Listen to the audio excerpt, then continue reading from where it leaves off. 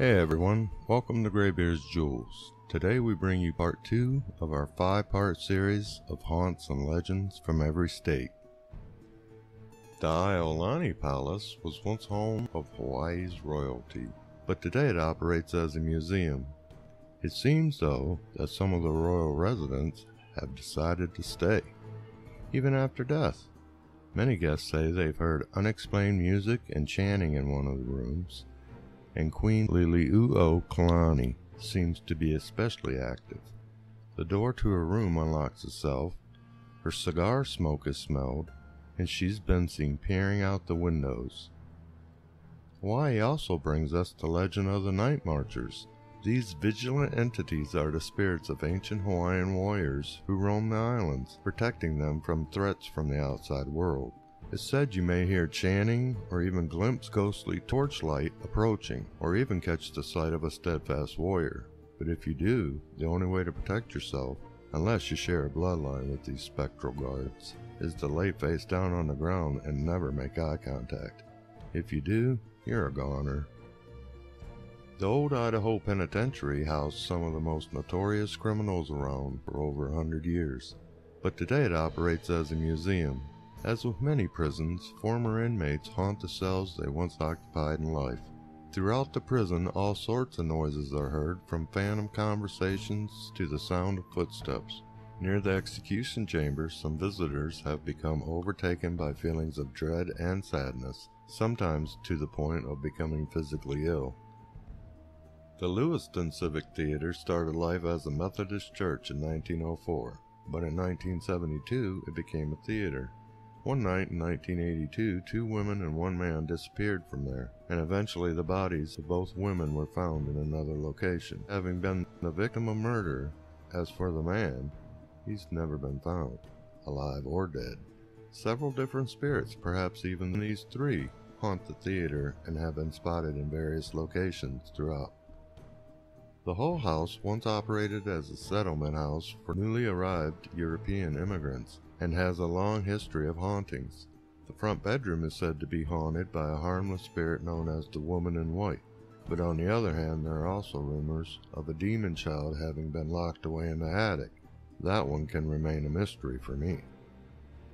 McPeak Mansion was built in 1869, and haunted happenings started decades later. For a time, the home served as a boarding house, and several tenants claimed hearing the phantom sounds of children playing and laughing. The house sat empty and deteriorating many years, and gained quite the spooky reputation. Today there are new owners, and the hauntings continue. The spirit of an early owner has been seen, objects disappear, and phantom footsteps heard.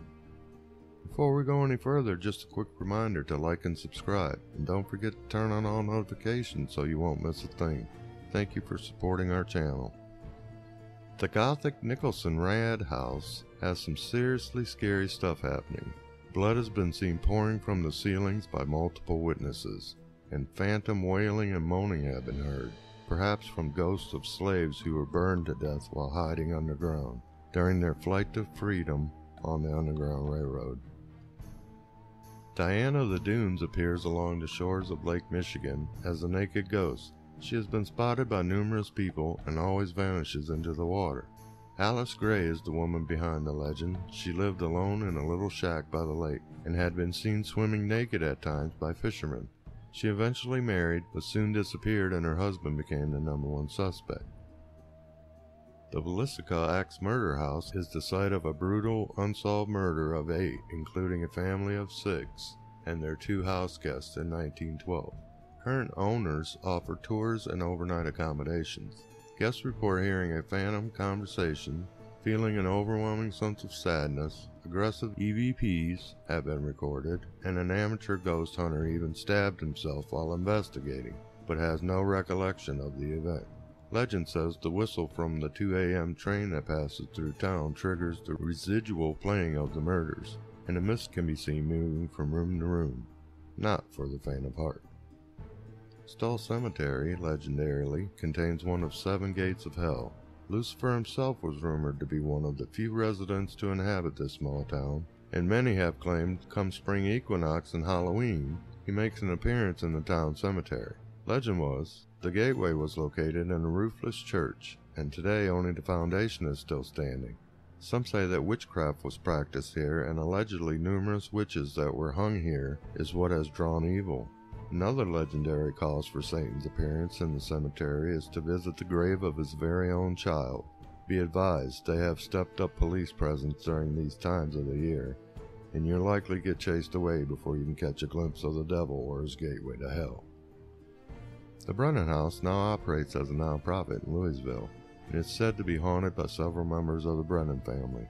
There have been many sightings and even some photographs of their spirits, and according to witness accounts, 2 daughters still play a violin and a piano, and a son's cigar can be smelled from time to time. Iroquois Park in Louisville is a beautiful park with miles of twisting trails for everyone to enjoy. But according to legend, things go a little sideways when a thick fog rolls in, blanketing the trails.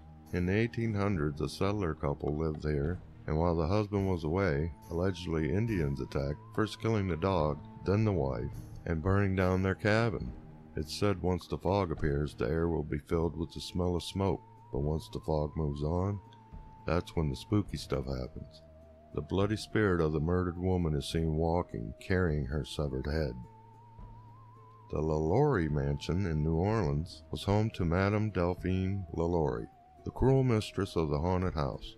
By her 3rd marriage, she had gone mad and abused, starved, and tortured her slaves. One who had been chained to the stove set the house ablaze to draw attention to their plight. Moaning, wailing, poltergeist activity has been rampant here since the 1800s. Comte de Saint-Germain was said to be a society snob in life, but now is a vampire, who enjoys luring young women to him so he can drink their blood. There is debate as to his age, whether from the 1700s or since the time of Christ. Regardless, he's been dead for centuries, yet has been lurking the streets of New Orleans for over a century, and has been blamed for many missing people and murders. The Wood Island House is just one of many lighthouses that dot Maine's coast, and legend holds it is quite haunted. There have been a slew of paranormal occurrences witnessed here, like the result of a murder-suicide that occurred on the island. A fisherman and a drifter named Howard Hobbs had been drinking and ended up murdering his landlord, Fred Milliken, back in 1896. Initially he fled, but ended up turning his rifle on himself later. Many believed Hobbs to be the culprit for the haunted happenings, which include disembodied voices and eerie moaning, glimpses of odd shadows, and things moving on their own. The home of Dr. Samuel Mudd is said to be haunted, perhaps even by John Wilkes Booth. You see, Booth traveled to Mudd's home after he assassinated Lincoln to have his broken leg mended. Dr. Mudd did so, and harbored both Booth and friend for half a day to rest. Today, his home is a museum, and guests report feeling chills and having their clothes tugged on. And the bed where Booth rested often shows a body-shaped divot. The Goatman's laundry list of alleged crimes include eating dogs, killing teenagers, and screaming like a goat. No one really knows how he came to be, but the USDA let it be known they were not responsible. Legend tells of a goat farmer who had enough after a group of crazed teens killed his herd and transformed into the psychopathic hybrid creature. In closing, we hope you've enjoyed today's episode, and stay tuned for part 3 coming soon. Thanks for watching, and we'll see you next time on Graybeard's Jewels. And don't forget the podcast. Bye!